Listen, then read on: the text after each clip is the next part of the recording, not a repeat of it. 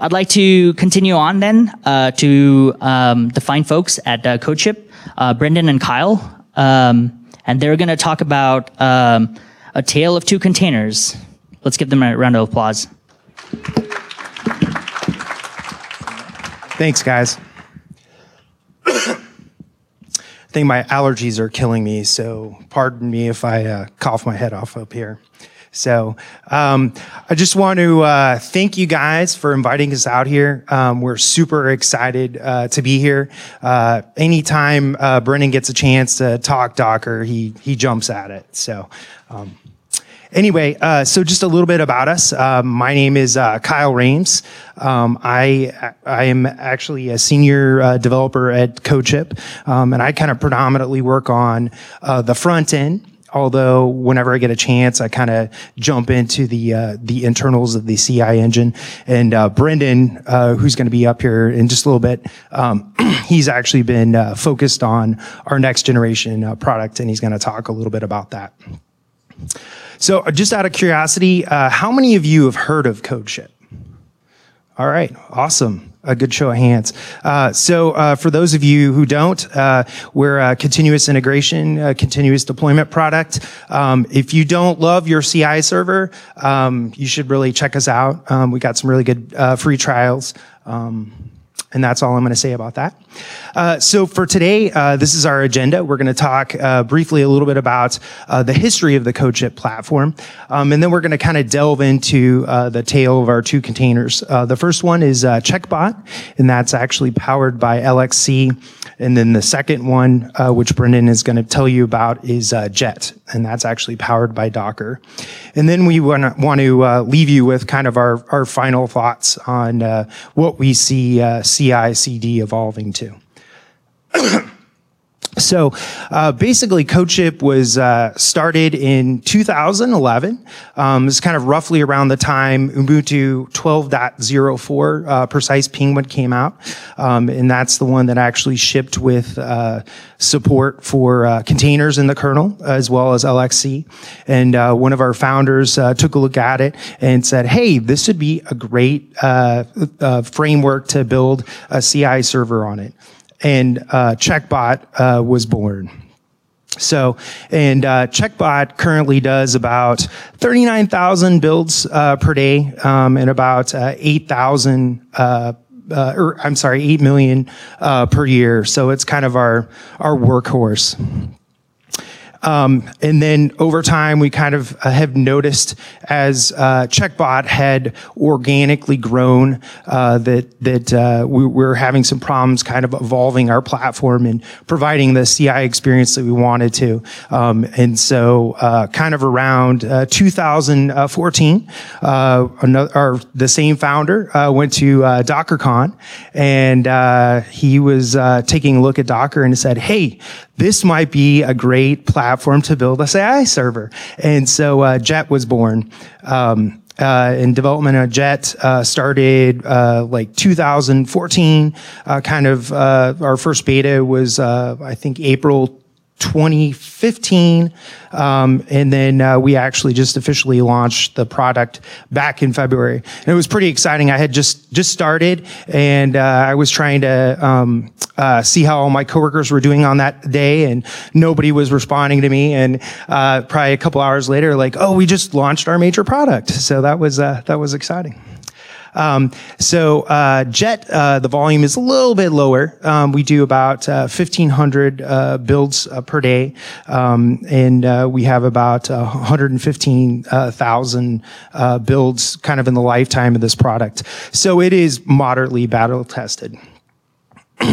So now I want to kind of delve into a little bit more detail about Checkbot.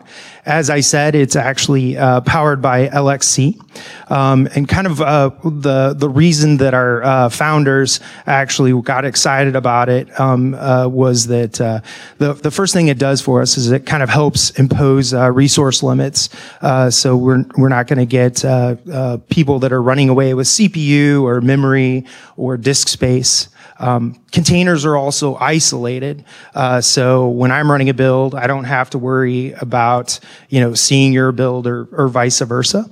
And then one of the other nice benefits of that, is that it actually provides, separation between the Codeship infrastructure, and the actual builds that are going on. It actually allows for us to have kind of a secure, environment, so nobody can kind of bust into a container and steal other people's code, which is very important to us, because the day somebody takes some source code is probably the day we're going out of business. It also provides kind of a consistent environment and build experience. So if I run my build today and my tests are good and dependable, then I should be able to run those tomorrow and get the same results.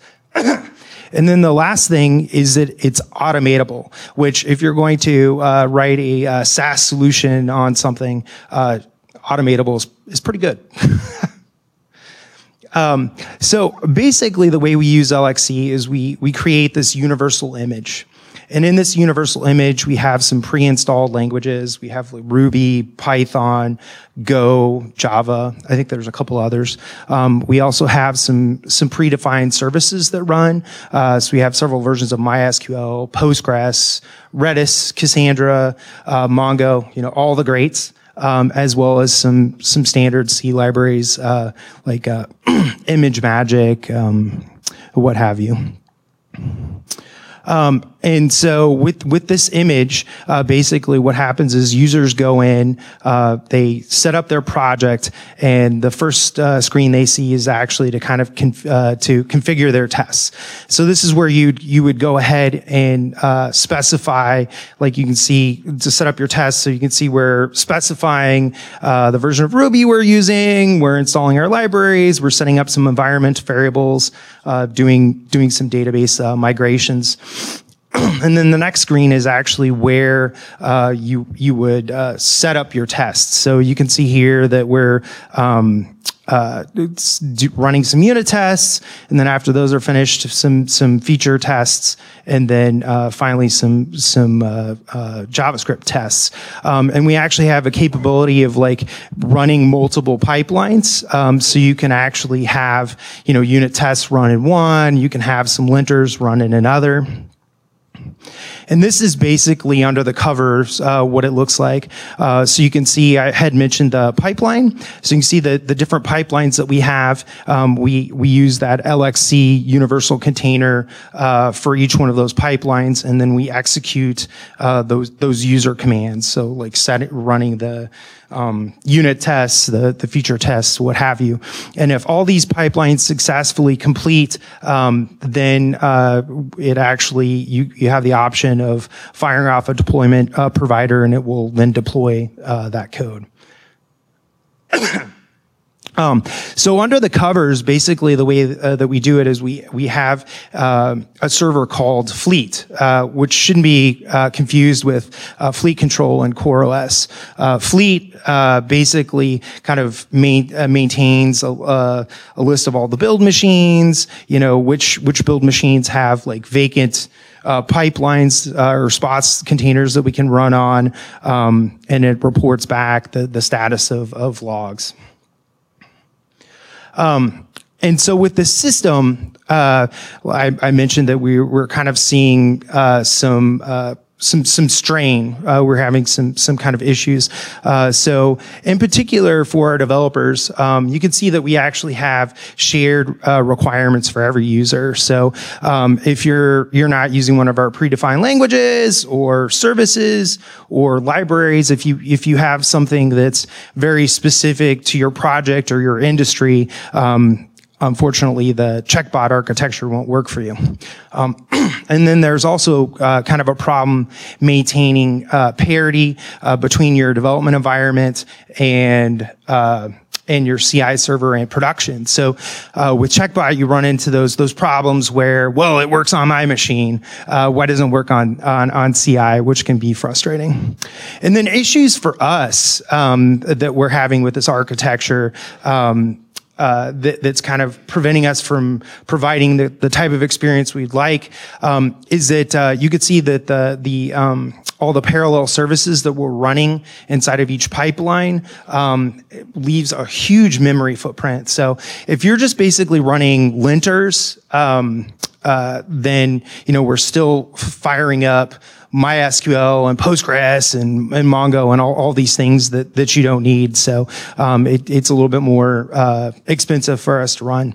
And then there's also like a lack of tooling around LXC. It would be really nice if there was like say a universal kind of format that people could just give us our containers to run.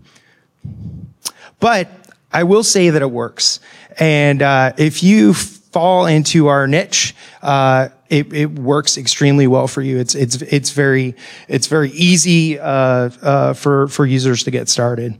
But that brings us to the tail of our next container, and Brendan's going to tell us a little bit about Jet.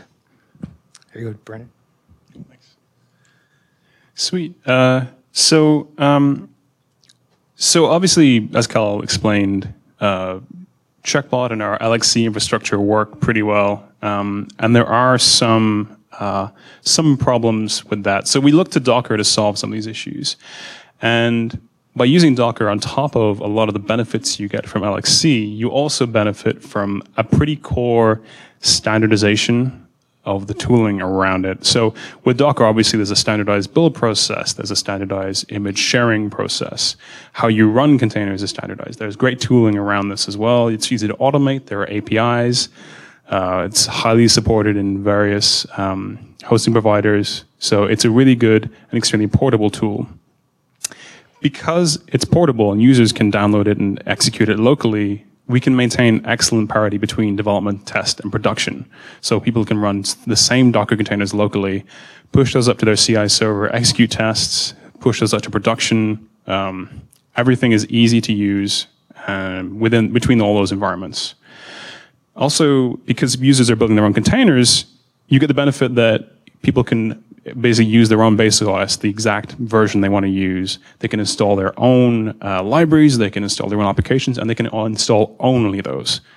So the net result here is that we empower our users to have much better control over their CI platform and their build process.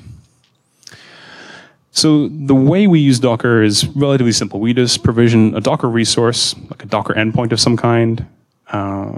Everything we need to execute the build is present within the repository we check out from the user via webhook. So we don't need that configure your test screen that Kyle showed you earlier. We don't have that for our Jet platform. It's all inside the repository. It's all included. And then on top of that, we layer some very specific features for our platform to make things a little bit more secure, a little bit easier to use, a little bit more powerful, but don't make sense in the general Docker context.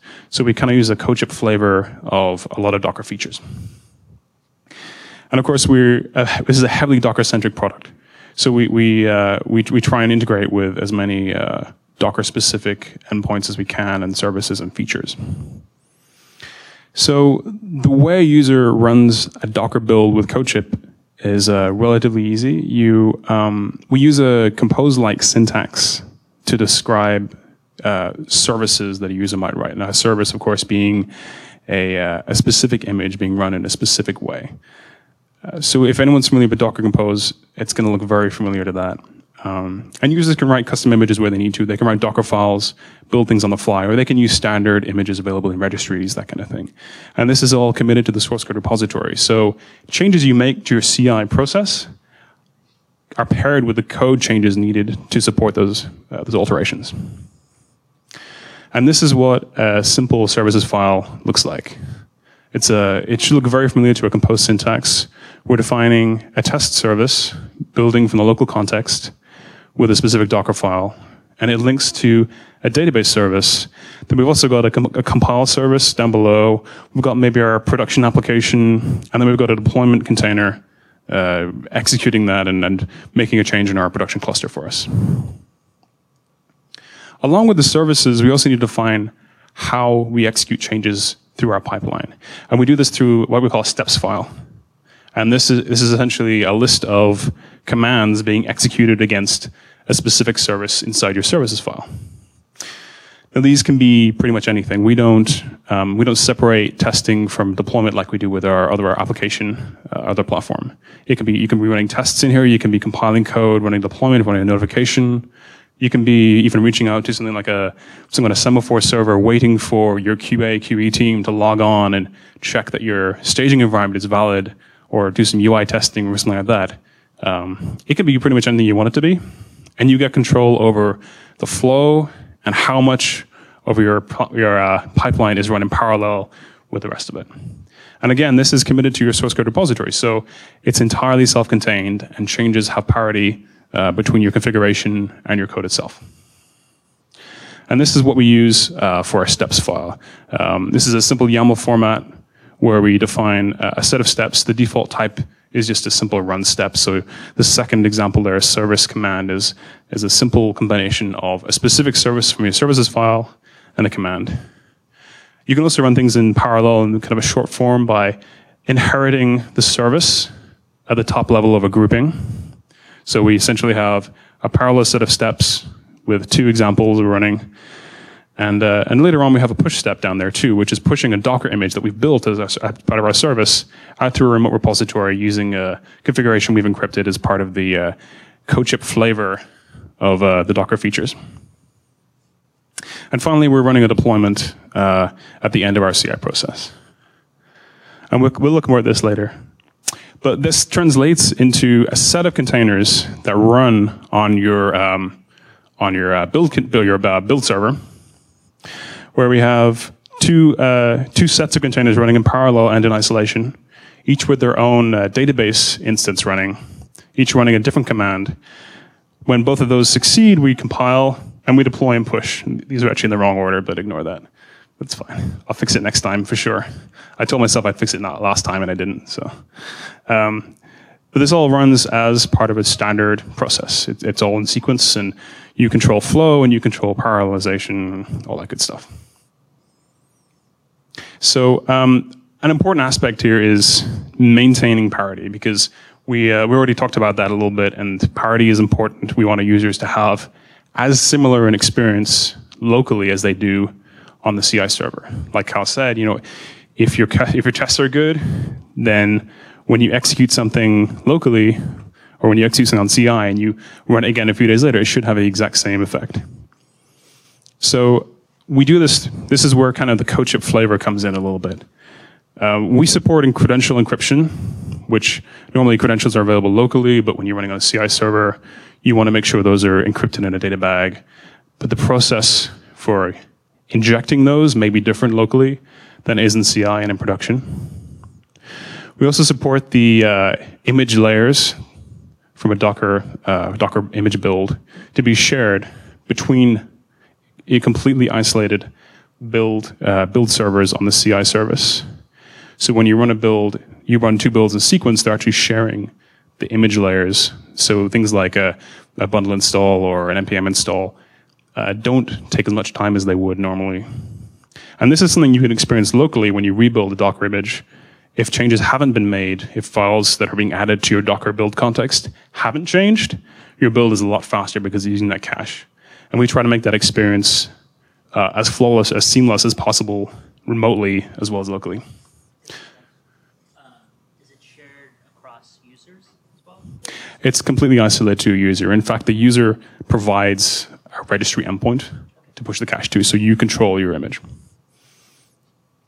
And we also provide some standard tooling around this to make it a little bit easier. So we have a runner, which I'll show you later, which is also called Jet, just to be confusing. And you can use this to run your tests, your entire CI process locally in the same way it would run on CI. And because we're using containers, and because we have that great parity between development and test and production, you can expect that process to act exactly the same way.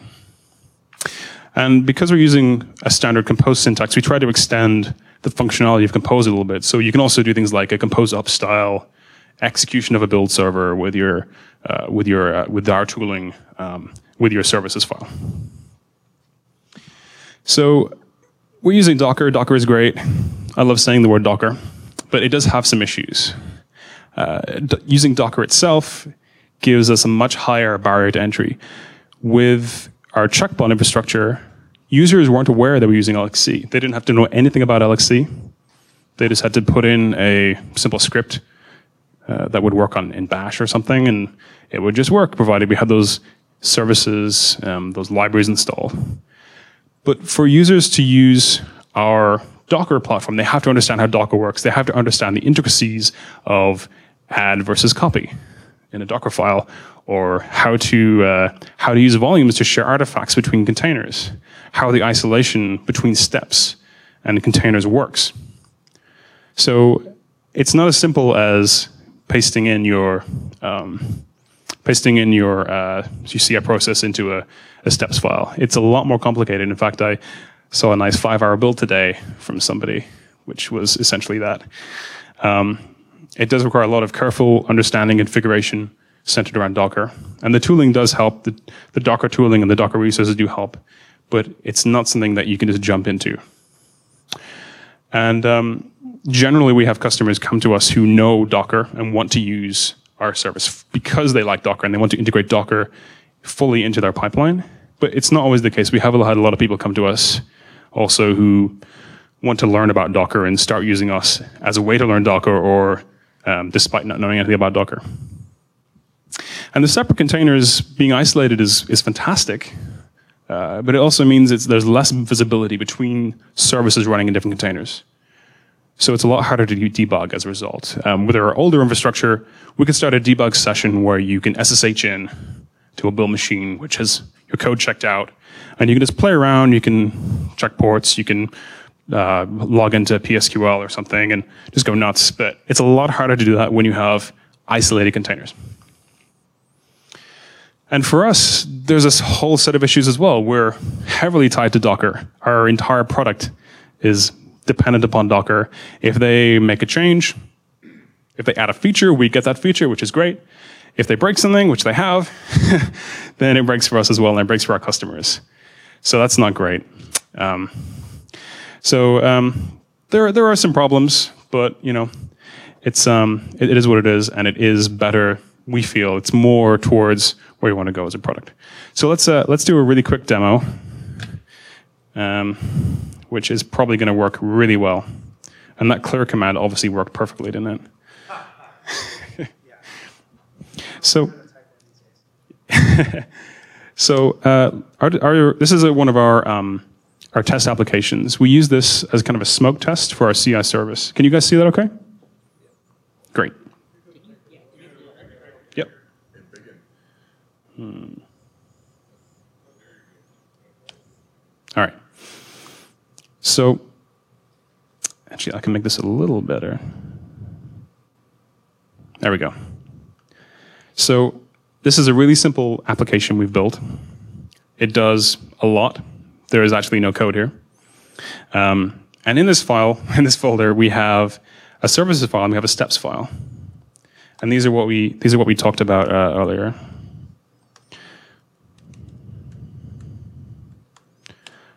And this services file is really simple. We're using has anyone noticed anything different about this from the compose syntax by any chance?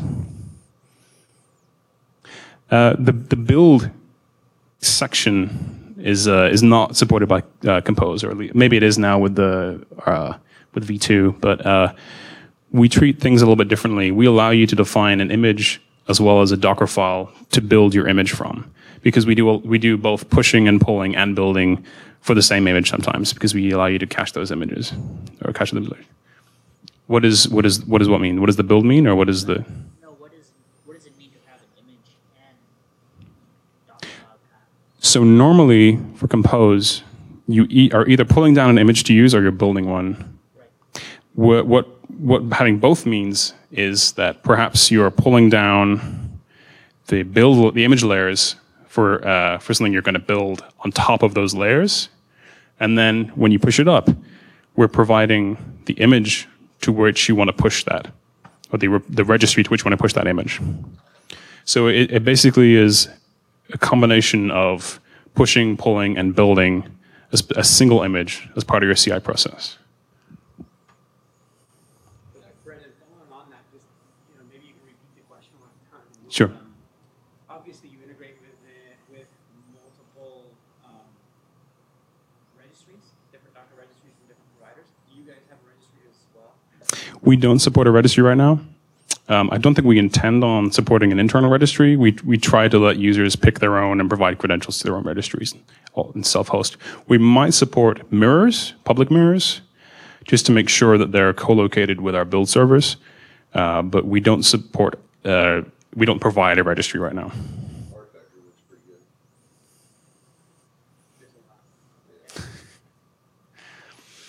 So our services file is really simple, because our application, as you can tell, is really simple. And our pipeline is also pretty simple. We're doing a print-m from inside the container, and then we're doing a push.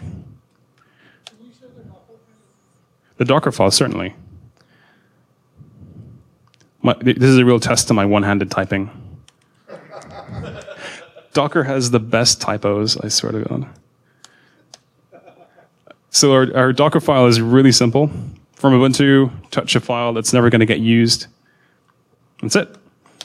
So our tool is called Jet, and you can download it from our website, and there's a lot of documentation around it. It doesn't hinge on our service. You can use all its features independent of hosting your builds on Codeship. And the main command we're going to use is to execute our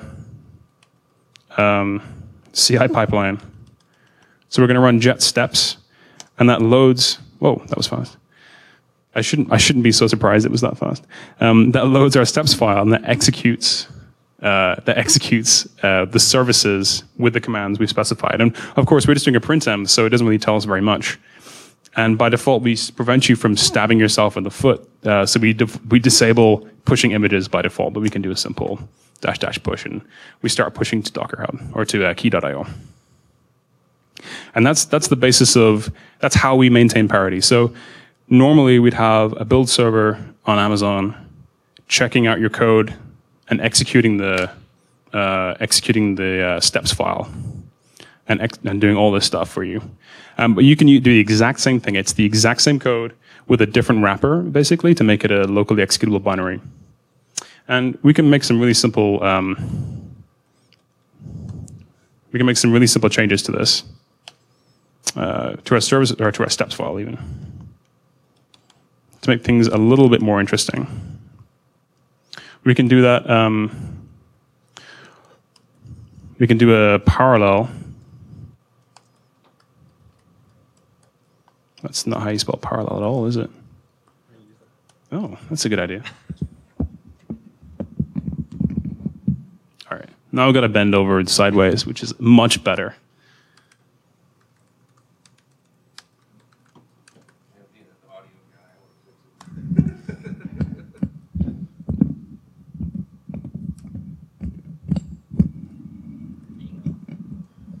Thank you. I can tippy toes now. Okay, sweet. So we're gonna do a really simple change. We're just going to set up some parallel steps, just like you saw in the example earlier. I'll get rid of this horrible new line. And so we're gonna take that service and we're gonna execute 2 steps on that in parallel. And what that does, assuming this works and I didn't break anything, is it runs those 2 containers in isolation alongside of each other. Just like if you were running a Docker run forked, but it's a lot simpler because you've configured all of your application specifics in your services file. The compose syntax is extremely powerful, and you can define ports that are mapped. You can define volumes. You can define everything, and we use that to allow you to create an extremely flexible and powerful CI pipeline.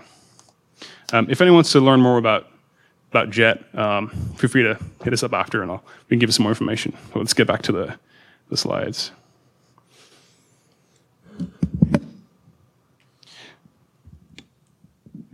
So where do we see CI going from here? You know, we've kind of traveled with it from single containers and isolated with universal images into kind of this new Docker scenario. And we've seen a lot of other CI services using Docker, but we haven't seen anyone using this level of Docker, if you will. The configurability of using the compose syntax and letting you specify which containers to use for different parts of your CI service in a standardized way like this. So containers gives us a huge amount of isolation, portability, resource control, all those wonderful things. And following on from that, coming from LXC to Docker, Docker is super powerful. It's the big thing. Everyone's talking about it. I say the word Docker at least 20 times a day. And if I don't, I get very depressed. And it gives you all this control over how your automation works and over how you configure your CI services and how you configure your execution environments and your dependencies and everything. And you can do this, you can run things locally as you would in CI, as we saw. Docker is a great tool for that because everyone can access it, everyone can download it easily, and there's great tooling around it. And it caters to everybody. If you can run your application in any container, then you can use Docker, and you can use Docker for CI.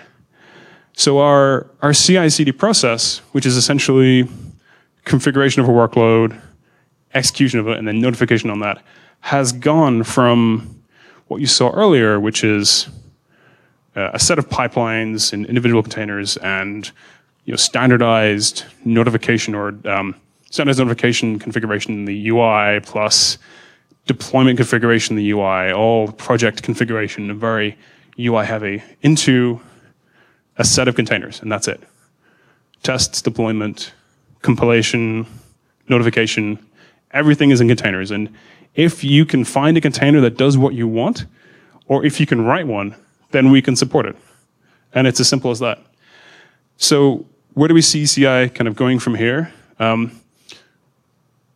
goals that we have for CI are, we want it to be completely native. We want your CI service to be native to your application and to your environment. No matter what OS that is, no matter what library that is you're using, that awful open source library. We want it to be personal to your needs. It should work for you. You shouldn't have to conform to it. We want it to be instantly available. We live in a time of the Internet of Things and extreme scale. So we want your CI service to respond to that. And we want it to be almost more intelligent and know more about your tests than you do. And we can do a lot of really cool things with containers around this because the components of your pipeline are so isolated.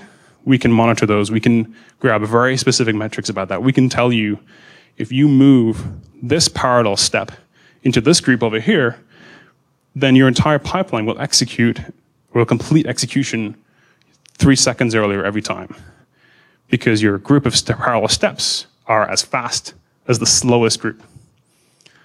We can tell you, hey, this build that just ran spiked load at a much earlier place than before. You may have a performance regression, or there may be a bug that got introduced with this commit over here. So that's the vision that drives us, and that's where we want to take CI from here. And that's about it. You guys have any questions?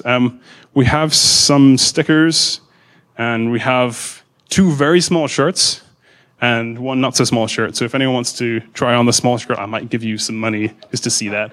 But we'll give away like 3 shirts. We have 1 extra large and 2 tiny. But if you somehow don't fit the small shirt, then just let us know and we'll send a shirt out to you instead.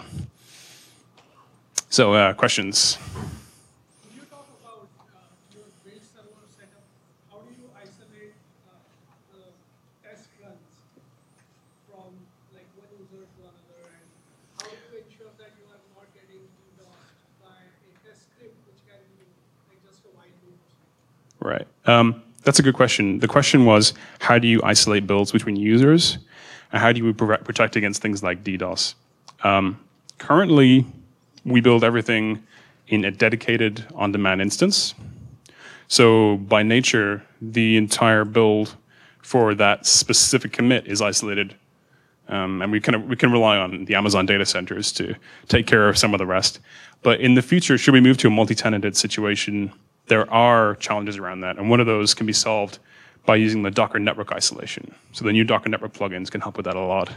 There's also some user space for Docker, and there's the new what's the user restriction plugins, user authentication plugins you can add for the new versions of Docker. That kind of stuff is going to help us quite a bit too. Do you want a T-shirt? You're good. Okay. So you mentioned you're supporting multiple OSs. Can you elaborate on that? Is it just Linux-based? Currently, anything that can fit in a Linux-based Docker file will work. Yes, I believe we are. But that's kind of, we're trying to optimize our currently supported platforms first, but I see no reason for us not to support whatever Docker does. So let's see which one first. Okay, so if I have a test file, I mean, disclaimer, I'm not a production guy, so I'm not sure how the rest of the world does it. So if I have a CI test and I have 200 tests, right? So with a single compose file, does that run in a single node, or does it get parallelized across nodes? It entirely depends. Or the question was how a large set of tests would get distributed across containers. Across hosts. Across hosts. Yeah. Currently, when you sign up for the service, you configure or you select an instance size, and that affects how much memory CPU resource is available for builds for your project. And the way that gets split up is entirely dependent upon your steps file, how you configure your pipeline. Because you can run one container with everything, and it'll take a while, and you can use the parallels gem in Rails or similar things for Node to parallelize your tests. And you can hammer the crap out of your resources to try and get that thing through as quickly as possible.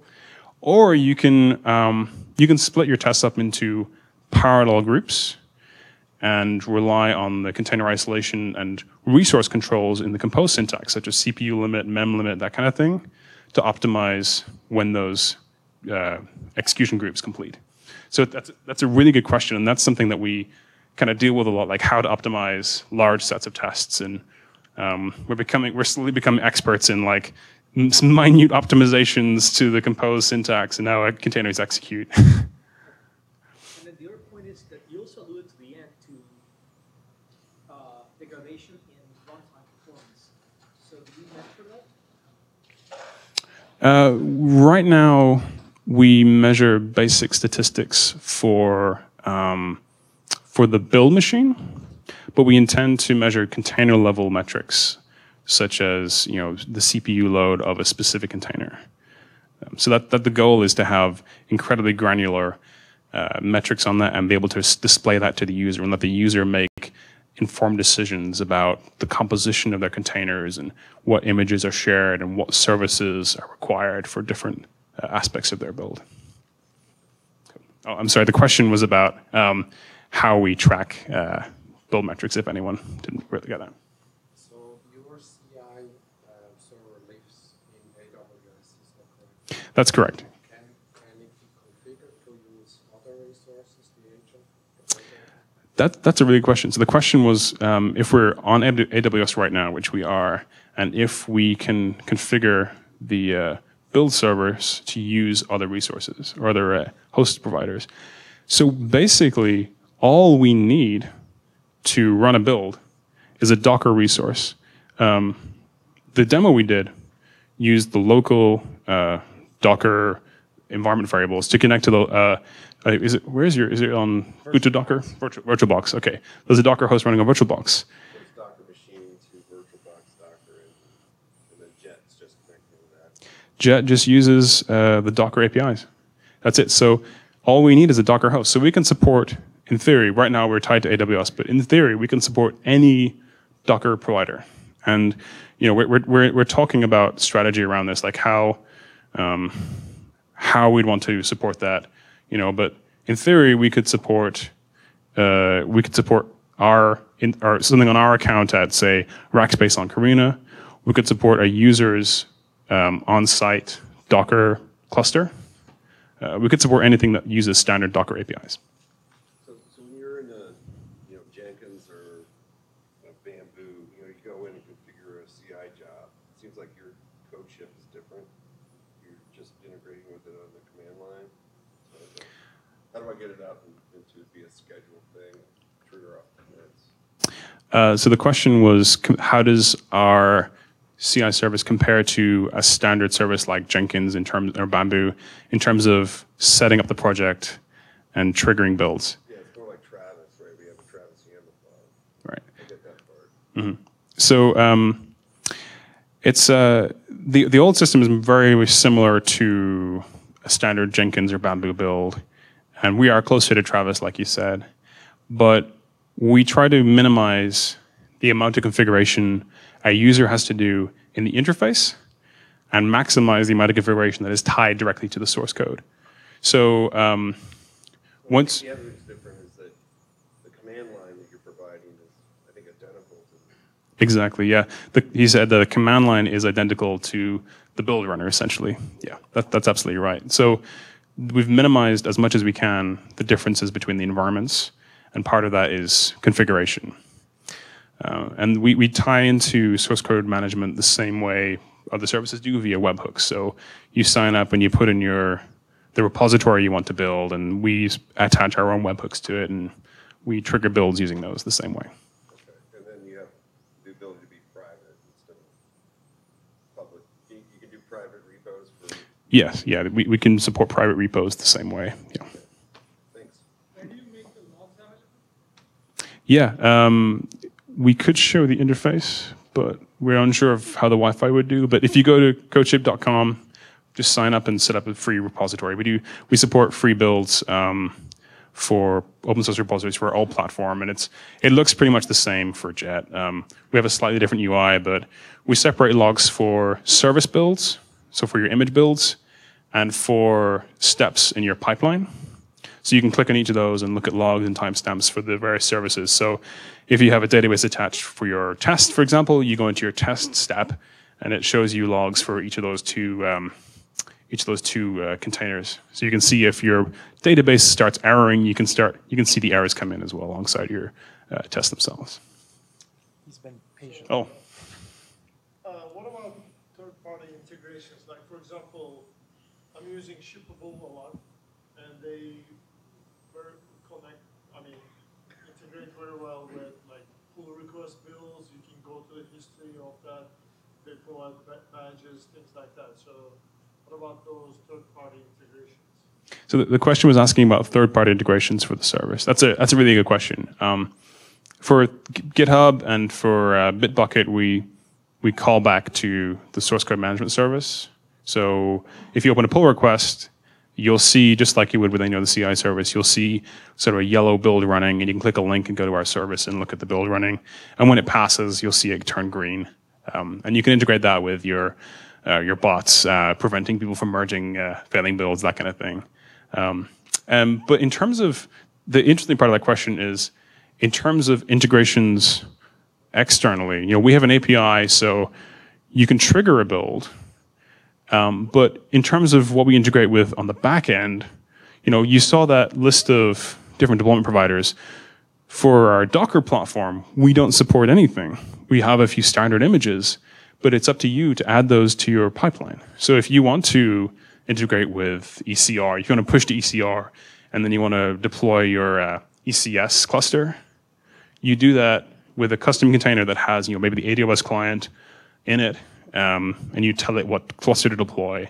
It's entirely inside your steps pipeline. So it's just like, it's like Barbie. Anything's possible, right?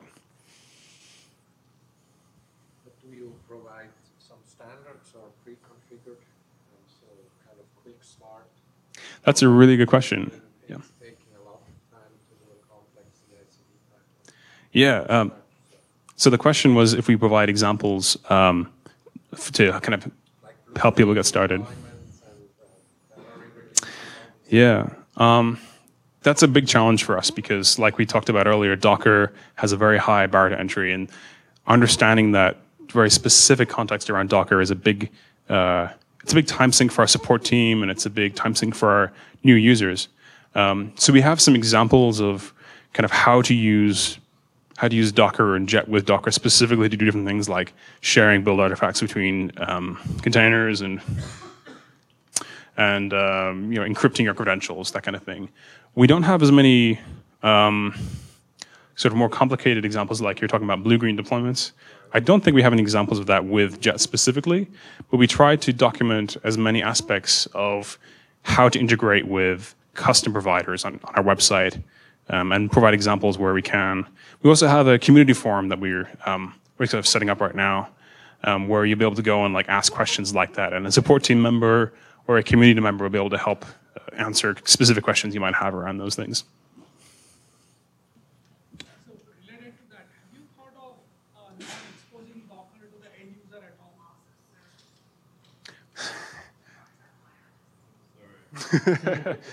I'm sorry, could you say that again? So the question is, have you thought of not exposing Docker at all to the end users, providing a more higher level abstraction for end users to work with? That's a really good question. So the question was, have we thought of not exposing Docker to the end users?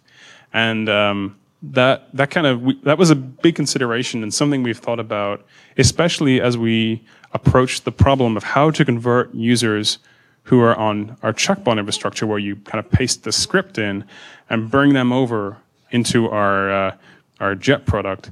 Not exposing Docker would certainly make that a lot easier, and we could probably switch out our LXC infrastructure with Docker in much the same way using a universal image. And we've considered that, but I don't think it doesn't really tie in with how we want a CI service to work. It's not very personal. It's not native to your application, and we'd still end up with a lot of the same problems we had with LXC as well. So how do you deal with like Docker when Docker releases a new version? So do y'all try to upgrade immediately or trail, or how do you do that? So the question was, how do we handle Docker upgrades? What's the upgrade path for us around Docker? Currently, we're on Docker 192, which is kind of old. And there's a very good reason behind this, because in Docker 110, they added content addressable images, and they removed the link between cached image layers. So when you pull down an image layer, or you pull down an image, the layers can no longer use to cache unless unless you built the image locally. So they broke caching for us, basically. And there's a very angry PR, or a very angry issue on the Docker code base, where a lot of people from different places have complained, and a lot of our customers have also complained about it. So in 1.11, they added support for sharing that link between image layers via save load. The main concern was about man-in-the-middle attacks on image pools. Like if somebody else sends down or intercepts your Docker pull, they could, in theory, inject an image layer which masqueraded as a part of your Docker file or step of your Docker file that was going to get built and become part of your container image, which does sound a little worrying, to be honest. So they're supporting that they've ended support for making that available via image pulls, but they're adding it into save load. So if you export an image to the file system, you'll be able to load that in on another machine and use the cache that's available. So our upgrade path, which is the original question, has been a little bit interrupted from this, but our intention is to stick as closely and as closely behind the Docker updates as we can. We'd have to do a lot of load testing because they do add sort of performance bugs in every now and again, some regressions. But usually upgrading early is a benefit because they fix other bugs. So we're always kind of chasing the tail.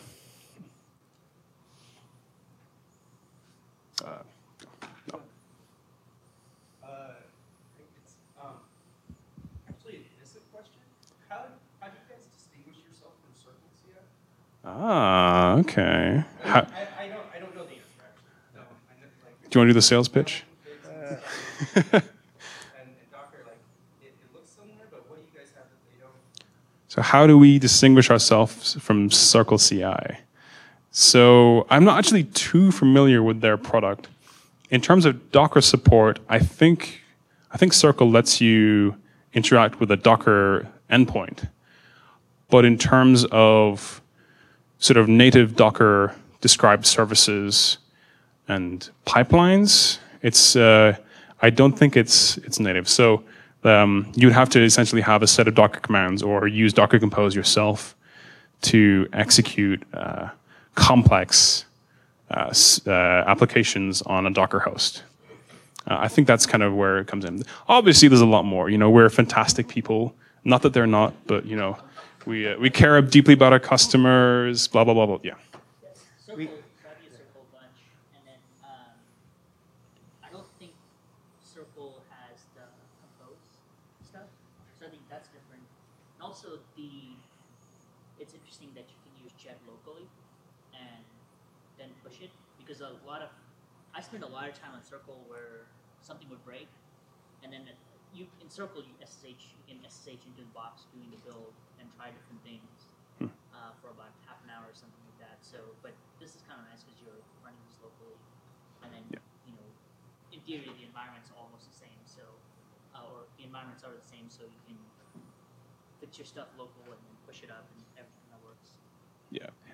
For those who couldn't hear that, he was talking about the parity between development and test, and the fact that the local tool is a differentiator because it's harder to, it's easier to rely on a commit fixing your tests when you have good parity locally and remotely. But we do lose the visibility because you can't SSH into your Codeship build machine with Jet and play around with it.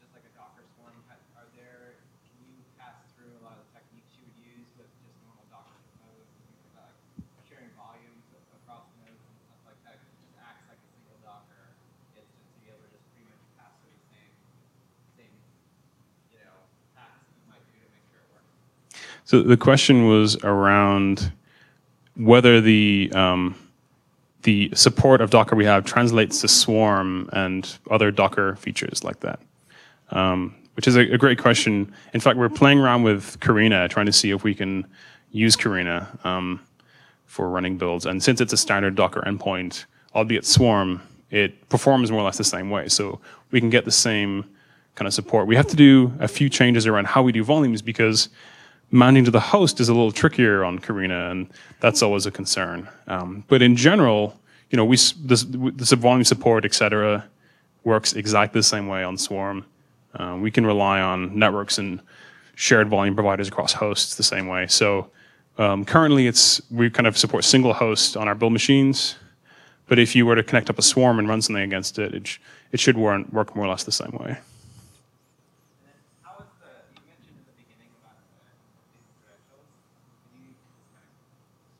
Yeah. So he was trying to get a clearer explanation about how we encrypt credentials. So right now, when you sign up with Codeship, you create your project, we provide an AES key. In fact, let's see. Codeship.aes. That is the project key. It's a bidirectional key. So if we were to create a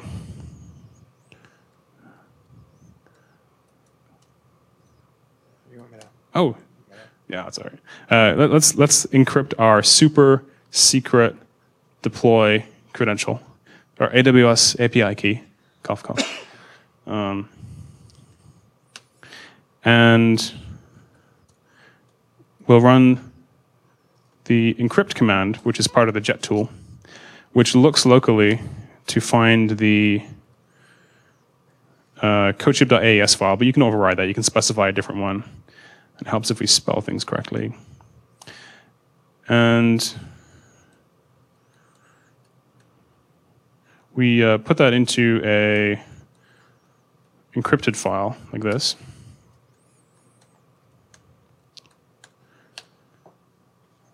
It looks something like that. And that is something, if we go into our services file and we add that in to here, there's a, Compose supports environment and an environment file. We support encrypted environment and encrypted environment file. So you'd add it into the services relevant. This is a deployment credential, so we'd want it in our service that was running the deployment. If we run printenv with that in place, it'll print out the key. So we kind of aggregate the environment together. Any unencrypted environment, any build environment variables like your commit IDs, timestamps, that kind of thing, as well as any decrypted, encrypted environment variables, all get put together in an environment. So you access it all through there.